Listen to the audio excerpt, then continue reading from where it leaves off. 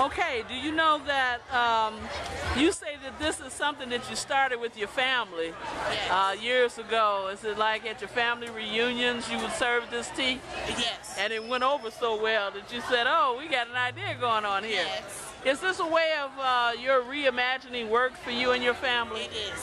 Really? It is. My daughters and my granddaughters are here with me today. Okay. To help me and my son. All right. To help me get it out there. Absolutely. Your name? My name is Maya. Thank you. Thank you. Okay. And what variety of teas do you have here?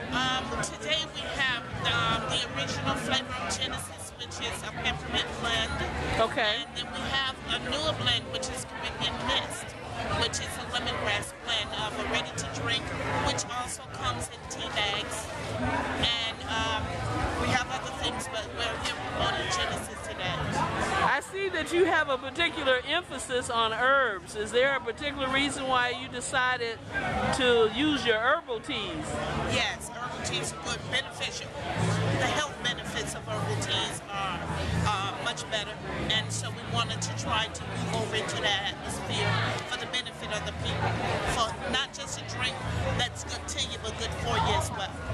Okay, and so how could we, do you have a website where we can keep in touch with you? Absolutely. May I have that address? You can get me at www.genesistea.com.